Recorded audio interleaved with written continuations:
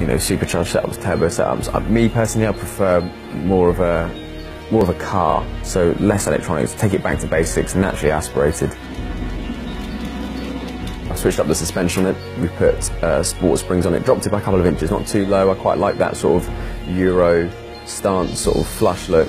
Switched the alloys like all petrol heads do. I think I'm rolling on 7s at the moment, 119s at the back, just for that grip.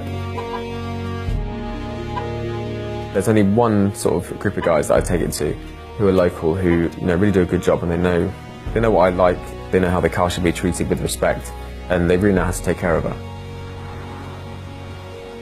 Recently made the addition of a limited slip diff at the back, which has really helped to not only get the back end out a little bit more. I'm quite a good driver as it is, I do a lot of track days, and so I'm fairly capable of getting the back end out as it is, but this just allows us to put more power through, really plant it down and just, like, you know, leave those 211s that most petrol heads are trying to put down anyway. People look at the car, it is special. You don't see them a lot, and you know, guys are taking pictures, standing in front of it, kids all the way up to grandparents. You know, they want to sit in it, they want to take pictures with it, they want to talk to you. It gets a lot of attention.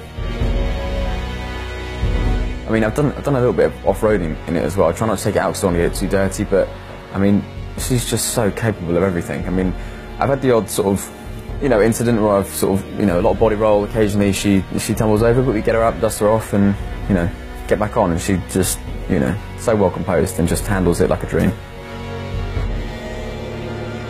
I like to sort of get home after a long day, put her up on a jack and just, you know, go to work and just forget about everything, you know, really get into the zone. And like I said, there's something about just working on your own car that helps me just kind of, you know, it's really cathartic just to sort of sit down in peace and quiet and just get to work. I mean, you know, people might think I'm crazy that, you know, I spend so much time with the car. Yeah, sure they will, but that's because they don't understand the passion. They don't know what it's, you know, what it's like to truly love cars.